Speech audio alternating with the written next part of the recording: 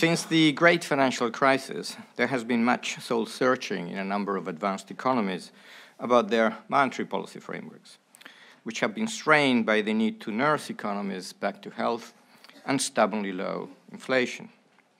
Emerging market economies have had less reason to review their frameworks because these economies have fared much better during the great financial crisis. That said, since then, they have had to tackle the challenge of the spillovers of very accommodative conditions in advanced economies. The evolution of emerging market monetary policy frameworks dates back to the late 1990s. This was largely in response to the Asian financial crisis. Since then, we have seen a widespread adoption of inflation targeting, alongside a greater degree of exchange rate flexibility. But importantly, except for a few cases, not quite free-floating, which is more common in advanced economies. Moreover, these monetary policy frameworks have been complemented by the active use of macroprudential measures.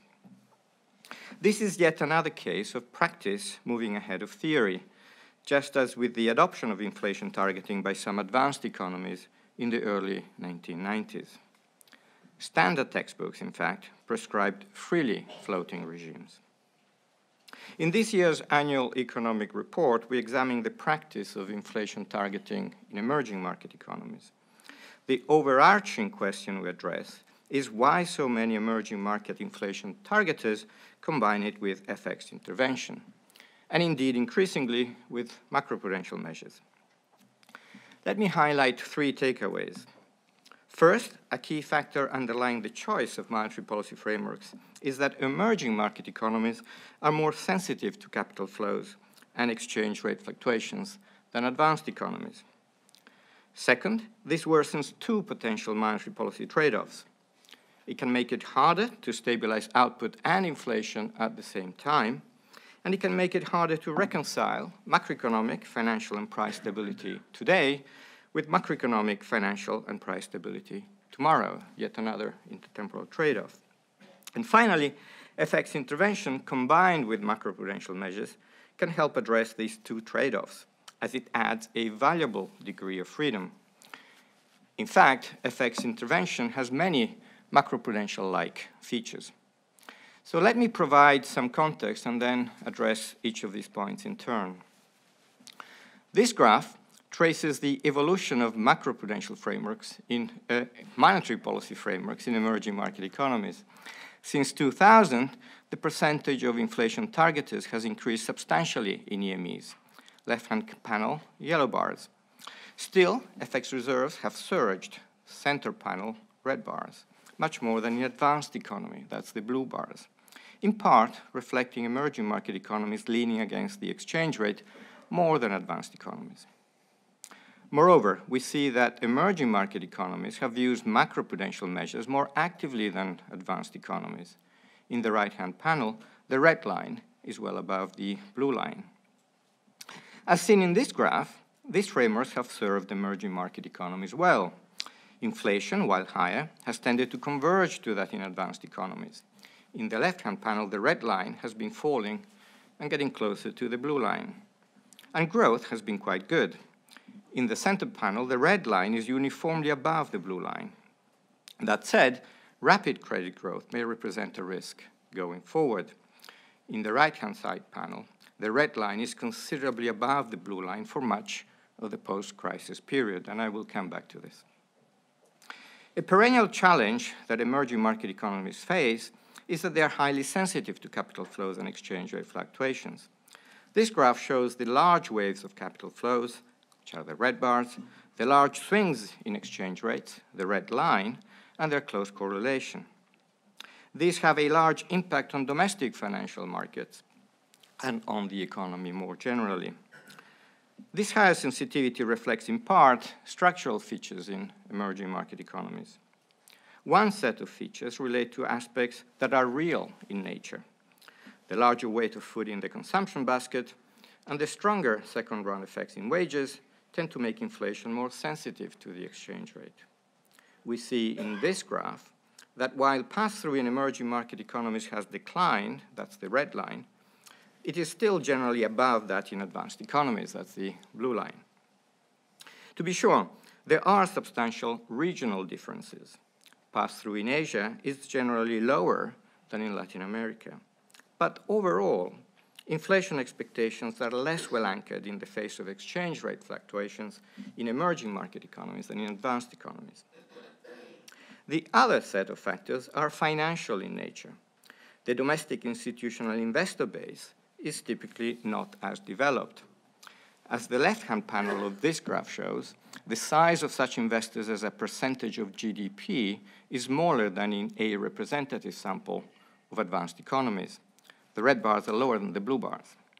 Partly as a result, market depth, that is, the ability to absorb purchases and sales without large price moves, tends to be lower. And above all, instruments to hedge FX risk are less readily available. The right-hand panel illustrates this. We see that FX derivatives turnover, scaled here by GDP, is lower in emerging market economies. The red bars are lower than the blue bars. Moreover, these two factors are closely related.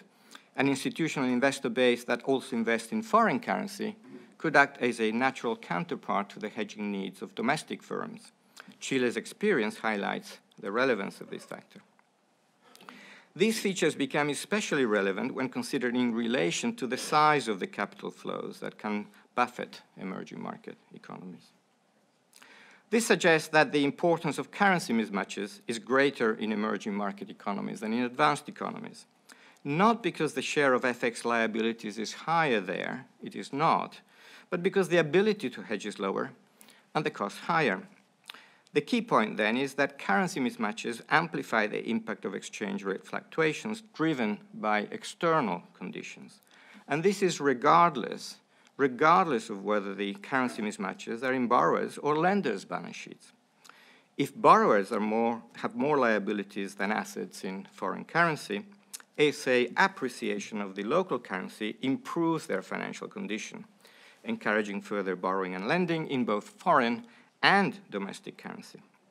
If lenders, in particular institutional investors or foreign investors generally, hold local currency assets on an unhedged basis, an appreciation would benefit them twice. Empirical evidence confirms this. Since appreciations go hand in hand with declining yields, foreign investors would benefit from both currency and capital gains at the same time when returns are measured in their home currency. These mechanisms obviously operate in reverse when the domestic currency depreciates. This is what is called the financial channel of the exchange rate. Over the past decade or so, the relevance of this channel has increased as a result of two developments portrayed in this graph. Foreign currency debt in emerging market economies has increased substantially, that's the left-hand panel. And so has the participation of foreign investors in domestic markets. That's the right-hand panel. A key feature of the financial channel of the exchange rate is that it generates a self-reinforcing process. An appreciation loosens domestic financial conditions, induces further capital inflows, and hence loosens conditions further. Correspondingly, a depreciation tightens financial conditions and induces further capital outflows. As discussed next, this financial channel induced higher sensitivity of emerging market economies to exchange rate fluctuations worsens policy trade-offs, and it tends to reduce tolerance for freely floating exchange rates. Emerging markets economy higher sensitivity to capital flows and to the exchange rate through the financial channel of the exchange rate worsens two types of potential policy trade-off.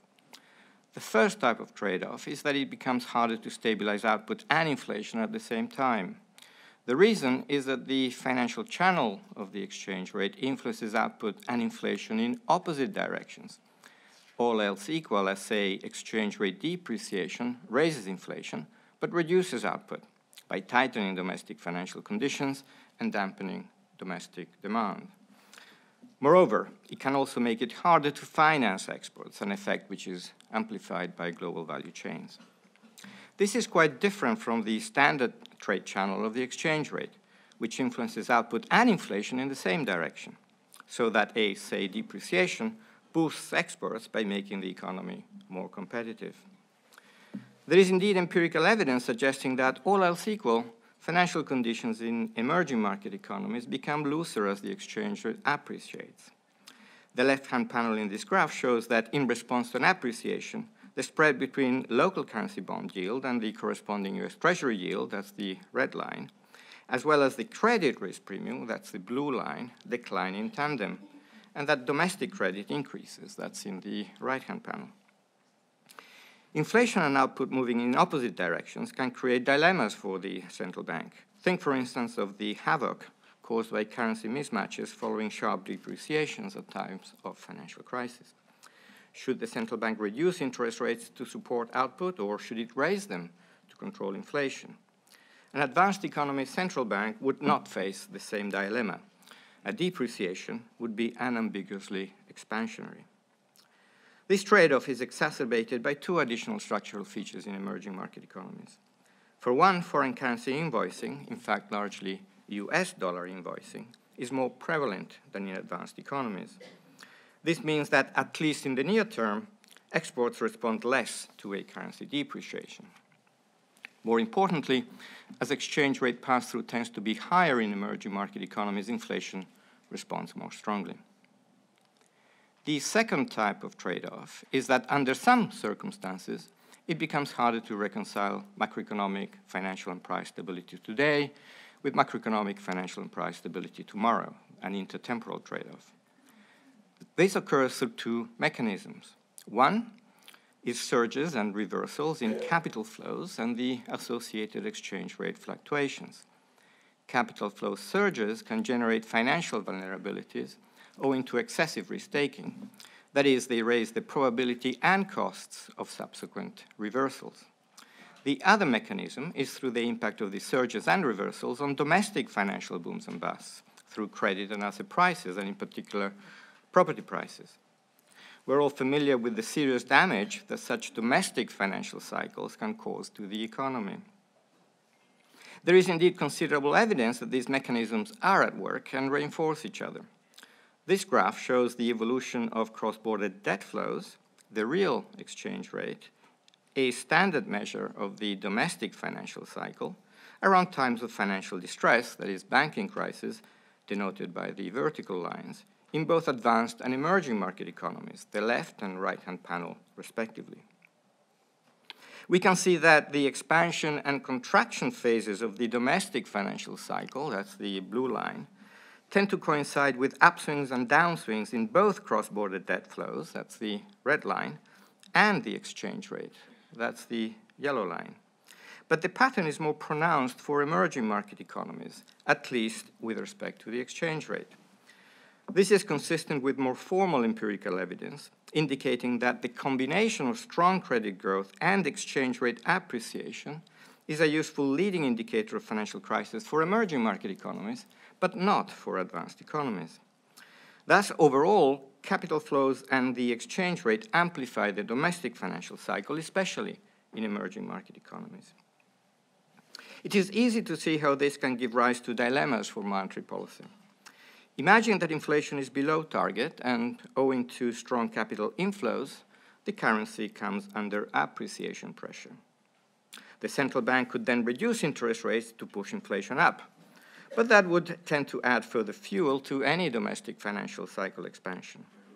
Over time, this could risk generating a bust and inducing a capital flow reversal and an exchange rate depreciation, or at a minimum, it would make the economy more vulnerable to a reversal of capital flows. Either way, the longer-term result would be the same, a contraction in economic activity and a burst in inflation linked to the sharp currency depreciation. Thus, under such conditions, better economic performance today would be secured at the expense of worse economic performance tomorrow. These considerations point to a key policy implication. Wisely implemented, foreign exchange intervention can alleviate the two trade-offs I mentioned. Effectively, it adds a useful degree of freedom. FX intervention improves the trade-offs primarily by dampening the impact of the financial channel of the exchange rate. That is, in the short run, its opposite impact on inflation and output, and in the longer run, its impact on financial and macroeconomic vulnerabilities.